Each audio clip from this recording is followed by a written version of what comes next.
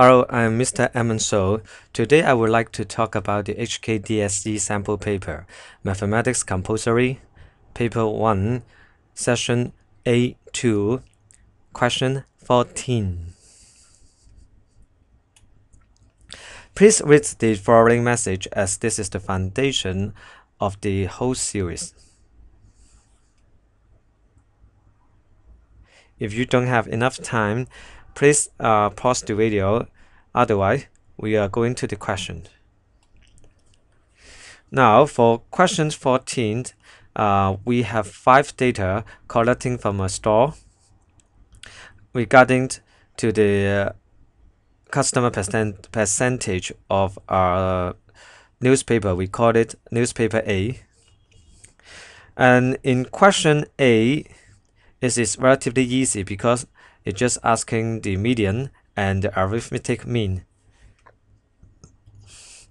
For median, we have to sort the data first into an ascending order, just like what I have shown on the PowerPoint, and then we will find out the middle. I always like to use a rectangle to represent data, and then I would like to cut it into half and make sure that both sides have the even number of data.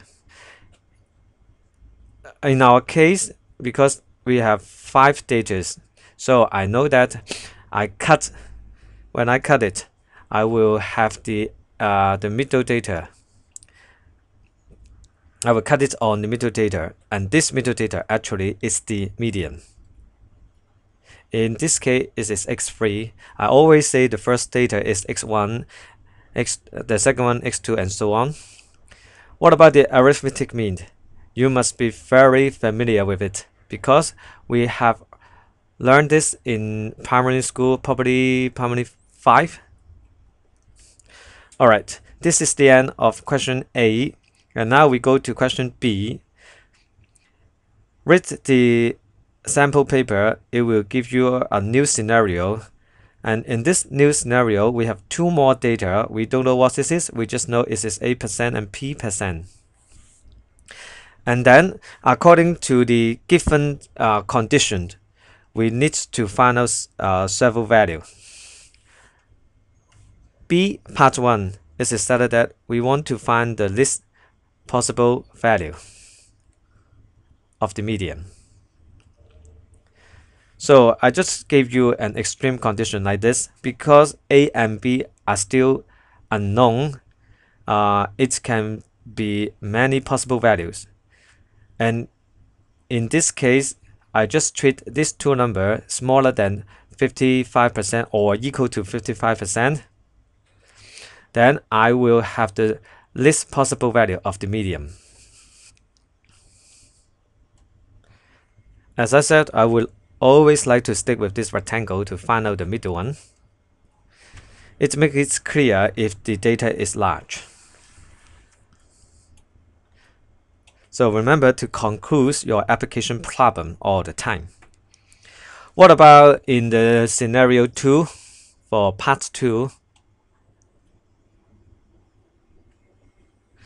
Now, one of the possible scenarios would be the median unchanged and the arithmetic unchanged.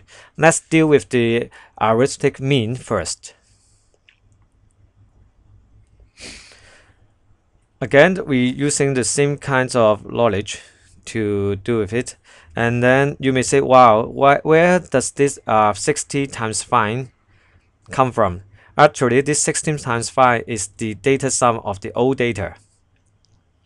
Okay, if the old arithmetic mean is 60%, then the total of the old data will be 60% times 5, because in the old sets data we have 5 data.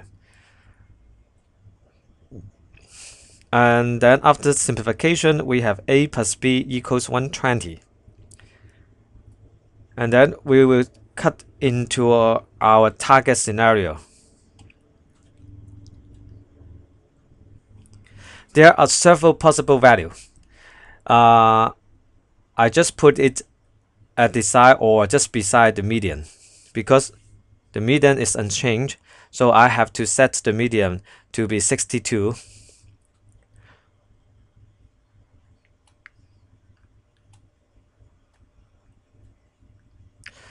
And then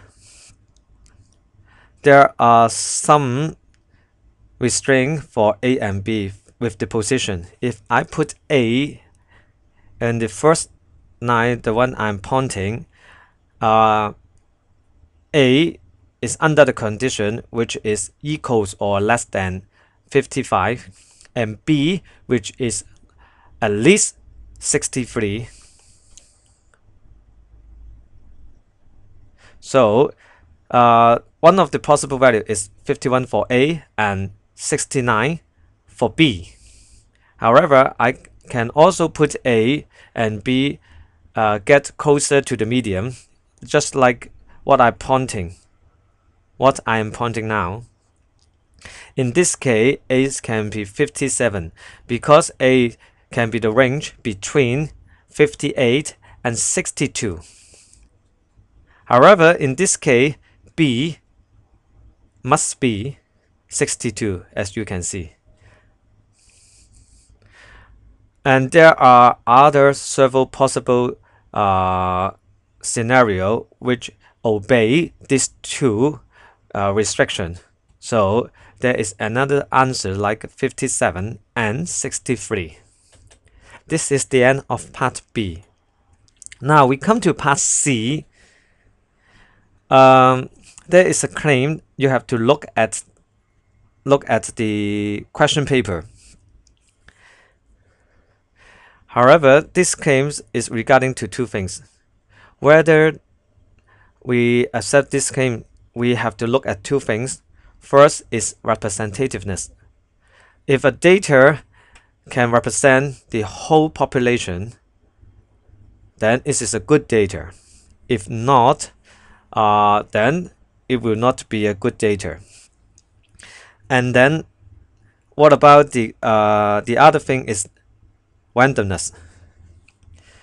If we connect data, we want to see whether it is collected by random. Otherwise, there are some factors which will affect the result. Okay, now let me say it clearly again. For data collection, in the case that we cannot connect the whole population data, we have to collect data just by sample. Then we have to query whether this data collection is good enough to represent the whole population. We will look at two things of data. First, representativeness, and second, whether it is by random or randomness. Okay, if I want to reject this claim, I would say that if there are a lot of magazines stored in tonnage, data obtaining from just a store is not representative. Moreover, the store may not be chosen by random, so I cannot accept this claim. The claim is rejected.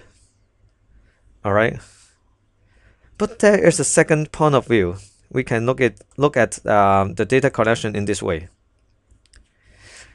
If there are few magazines stored in HA, representativeness of data obtaining from just a store is acceptable. Moreover, the store may be chosen by random. That means if representativeness and randomness are satisfied, then the data collection is satisfied. So the claim is accepted. Thank you very much for watching this video, and this is the end of session A2. Thank you very much, and have a nice day.